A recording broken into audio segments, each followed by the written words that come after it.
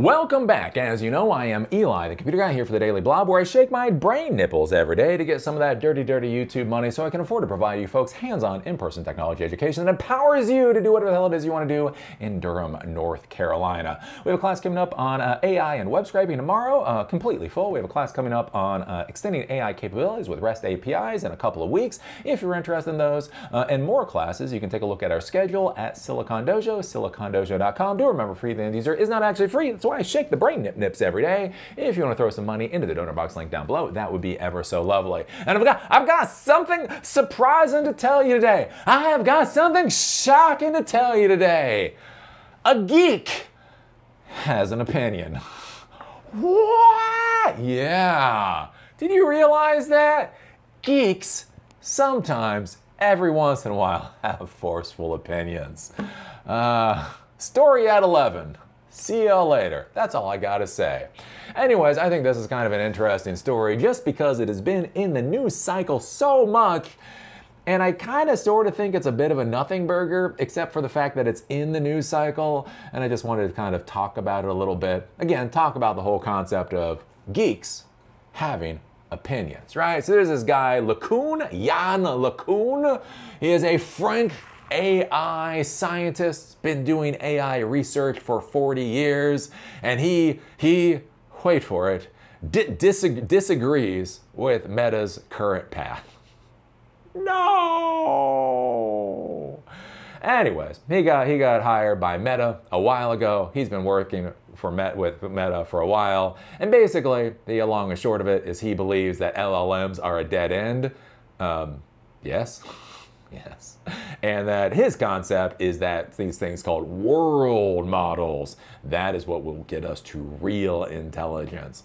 And all of this is just kind of, I don't know, just the normal kind of conversations, geeks have over beer. But because he's a renowned scientist and because he's leaving Meta, this has gotten into the news cycle quite a bit. I just want to talk about it a little bit today. So yeah, coming from, I think it's called Business Insider, the Godfather of Meta's AI thinks the AI boom is a dead end. I do think this is interesting too, like with news and journalists, they always try to go out there and they give people titles. Do you know who this person is? No. Honestly, I don't. Honestly, if I was at a bar one night and I sat down beside Linus Torvalds, probably wouldn't fucking know he was Linus Torvalds. Gotta be said. Like, it's that weird thing in the technology world. Like, I don't know. I think it's because in the past 15, 20 years, especially with a startup, right, with Mark Zuckerberg's and Elon Musk's and all that kind of thing, like there has been brought into our industry this real hero worship horseshit, right? That I don't see most technology professionals actually having, because frankly, for the most part, it doesn't matter. Look, I have been using Linux at this point for about 15 years, and as I say, I got 99 problems in my life. Linus Torvalds ain't on the fucking list ever, right? It's kind of interesting. Once in a while in my news feed, I'll see what he has to say about NVIDIA. That's hilarious to read every once in a while. But other than drinking my cup of coffee in the morning and having a giggle over one of his latest email exchanges or what he has to say about NVIDIA, Linus Torvalds really just doesn't matter fucking much to my life, right? It's weird. That's the whole thing. It's like the work the person does can be incredibly significant, but many times the product that gets put out, for most of us, honestly, who the hell cares? Most of the people that are out there deploying Linux servers, whatever the latest thing, right? They just integrated Rust, I think, into the kernel level. They either integrated Rust in the kernel level or they're going to integrate Rust in the kernel level. I don't know. I've heard this in the news. Doesn't fucking matter when I set up an Nginx server, right? And I think that's one of the interesting things is I think like in the tech world, one of the things that we're getting a lot of is these people that are tangentially related to technology they're trying to look for things that they understand. Ergo, one of the things that they understand is things like the cult of personality and hero worship and that kind of thing. And so that's why they try to put a lot of these folks basically up on these pedestals. Again, the Godfather of Meta's AI. And you're like, yeah, I mean, does that really matter? Again, the most brilliant, again, Mark Zuckerberg. Mark Zuckerberg was a pretty sharp cookie. He was a pretty sharp cookie about 20 years ago. He got soaked in milk for about the past 10. He has not been a sharp cookie for a while now, right? I don't, like Mark Zuckerberg saying something I don't really give a fuck about at this point in time, right? It's the arguments behind it. And I think that's one of the things to be considering here. And especially if you're a new person and you're looking at technology, is try to understand the arguments. Just because a person says it, just because Elon Musk says it, just because this title of a person says it, doesn't really matter. What matters is the fundamental argument that goes underneath. Because one of the interesting things too, you got to remember in the technology world, is this shit changes a lot, right? You know, I talk about stacks and all that kind of stuff. It's like, hee hee ha ha, you know, ooh, Eli's a boomer. I'm a not boomer. Anyways, right? You know, when I started, I was in electronics. Right? Technology in 1995 was much different than technology in 2000, much different than technology in 2010, much different than technology today. Right? The things that I'm doing today, the things that I'm teaching today were literally unimaginable 20 years ago. And one of the important things to understand when I say this, and I'm not knocking LeCun on this, he may be fine, but one of the things is sometimes people can't keep up. Like that's the thing, is sometimes people are really brilliant within their little niche of the tech world. And then when the world moves on, yeah, they're not so brilliant anymore. And so you gotta be careful with this whole kind of hero worship crap and title crap. The Godfather, fuck off. Anyways, quote, LLMs are great. They're useful and we should invest in them. A lot of people are going to use them, said Yann LeCun, who's still an AI researcher at Meta for the moment, speaking at an event in Brooklyn Sunday night. Quote, they are not a path to human level intelligence. They're just not. Right now, they are sucking the air out of the room anywhere they go. And so there's basically no resources left for anything else. And so for the next revolution, we need to take a step back and figure out what's missing from the current approaches. I do think this is an interesting thing, as one of his arguments here is basically, and I've talked about this before with this whole AI stack, the AI stack that we currently have is incredibly immature. For some reason, there's this idea that it's a mature stack and we just need to scale and deploy and scale. The reality is it's an immature stack. We don't really know what we're dealing with at the end of the day. And the curious thing that we're finding is even with the LLMs, with the training, even with the OpenAIs of the world, even with the Metas of the world, that they're actually plateauing. What they're finding is more training does not equal more better LLM, and they are running into some weird issues. But they've gotten so much investment. They've gotten so much investment for this LLM revolution. There is that question of, are we over-investing into a dead end, into a technological dead end?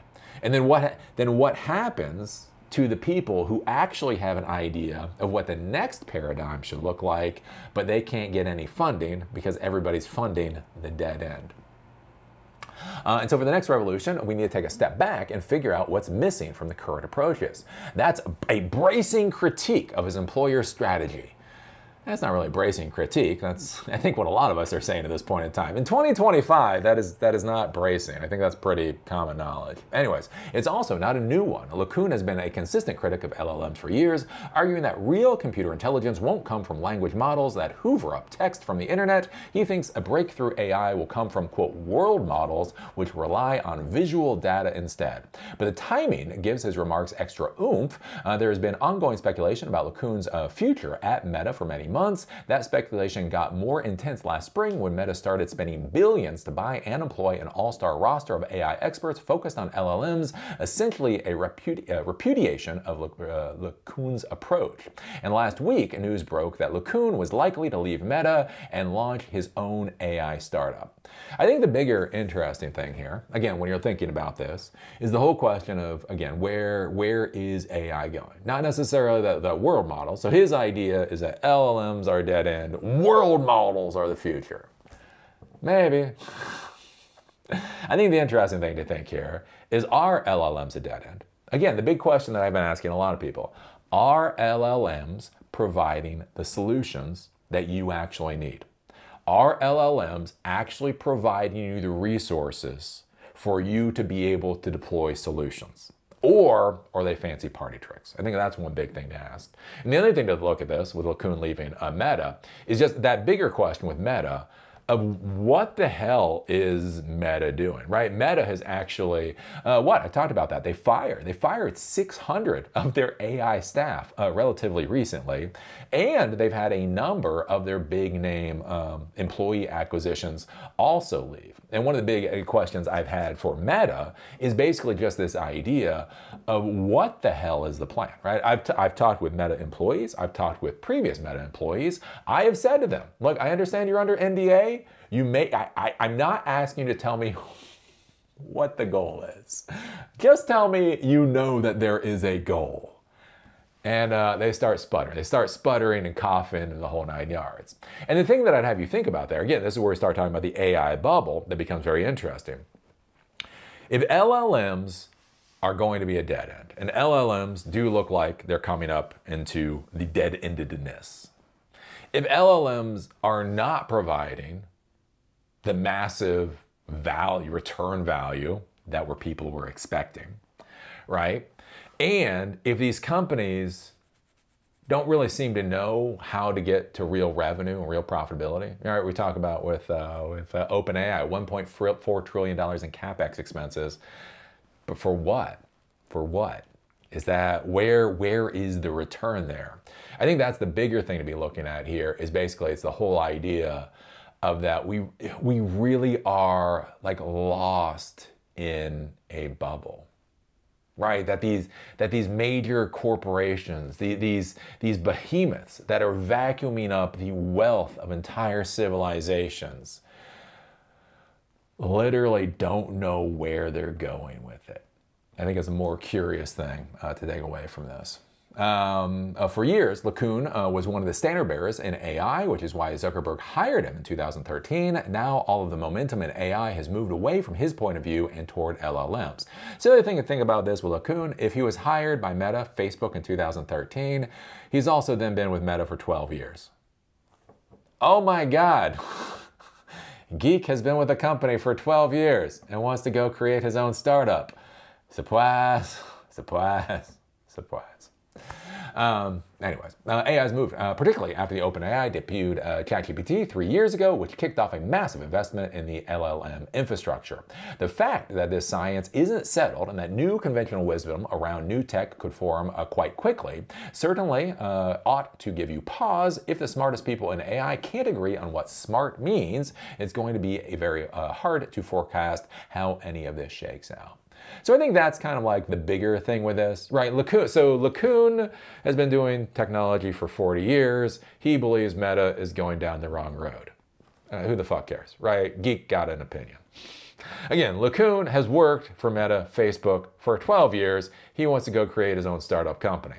Again, who the fuck cares? Like, that's just fucking nothing burger. Both of those things are the nothing burger. I think the curious thing here is just taking a look at it and asking yourself, again, that whole question of, are LLMs, is this technology stack taking you to a place that's actually valuable? I think that's a big thing to think about. The other thing, if you're a decision maker in your company, are you holding off on investment in certain things to focus on AI? Like, this is a big problem that I see with a lot of these companies, right? This hyper focus on AI, not focus on productivity, not even focus on automation, focus on AI. I think a bigger question that comes out of this is your company properly allocating for technology research? So even if you're a pretty normal company, if you're just an office company or whatever, your employees do research, right? Your tech professionals, they go out and they try to figure things out. And so one of the questions that should be asked is, are you focusing too much, as I've been arguing a lot, on AI when the real value proposition, might be somewhere else? I think these are the kinds of things to kind of think about here and not really worry about what the fuck a Godfather does. Again, I don't know, I call them carpetbaggers, the fucking carpetbaggers in the tech industry, right? The people that don't know what an API call is, the people that couldn't fucking subnet save their goddamn life, right? They need things that they can glom onto. And that's why we got the words ninjas and rock stars, and now we hear Godfathers. Because that's what the fuck they understand, right? They are so ignorant to what we actually do, they essentially have to make up shit to talk about. And I think that's one of the things they need to be careful about, especially for the young people that are watching, and think more about, like, again, the actual technology and the stacks and the allocations of resources and that type of thing. Again, the big question, the big thing that I would take away from this is that basic question of, are LLMs getting you to where you want to go? Whether you're trying to get to super intelligence, whether you're just trying to ship more widgets in a day or make more money off of the widgets that get shipped, is it really the LLM that you want, or are you actually looking for something else? So anyways, there you go. There are my thoughts. There are my thoughts on Yann LeCun. Yeah. So what do you think about this? What do you think about the godfather of AI, of Meta's AI leaving Meta after 12 years? What do you think about LLMs being basically a technological dead end? What do you think about trillions of dollars investment into something that is probably a technological dead end? And then the question to ask yourself, remember, because everything here is from the Buddhist mentality. The Buddhist mentality, it's not really about them. It's not really about Zuckerberg. It's not really about LeCun. It's not really about Meta. It's not even really about LLMs. It's about us. And one of the things to ask yourself is, when you sit there and you hear that Sam Altman wants to invest $1.4 trillion into a fucking technological dead end, and you think about how fucking hilarious that is. How fucking stupid is Sam Altman to fucking put $1.4 trillion in this fucking technological dead end? How fucking dare he try to destroy our goddamn society for a tech stack that isn't even gonna do what he thinks it's gonna do, right? Yeah, but then ask yourself this. What are you over-investing in? What tech stack are you currently over-investing in, right? And letting other things go by the wayside, when in reality, the thing that you're putting a lot of investment in probably isn't going to actually be that valuable. Are you one of these companies? Are you one of these companies that is dumping a tremendous amount of money simply into AI? Like, is your metric use more AI? And then ask yourself, are you any smarter than Sam Altman? Anyways, so what do you think about this? Put your thoughts down below. If you like these videos, give us a thumbs up. If you hate these videos, give us a thumbs down. Call me amazing, call me a dumbass. Just be a real Lutnick and put a strong American comment down there. Do you remember, do you remember, this would be a good time for a jump cut. Hey, you know, we should do that jump cut thing. Yeah, that'd be good. We don't do jump cuts? Fuck. Anyways, do remember, what I actually care about is Silicon Dojo. SiliconDojo.com, free to end user, hands-on technology education that empowers you to do whatever the hell it is you want to do in Durham, North Carolina. We're actually going to have a class on AI and web scraping tomorrow. We have a class coming up on extending AI capabilities with REST APIs in a couple weeks. If you're interested, take a look at our schedule at SiliconDojo.com. Do remember, free to end user is not free. That's why I shake the brain nips every day. If you want to throw some money into the donor box link down below, that would be ever so lovely. And with that, see y'all later.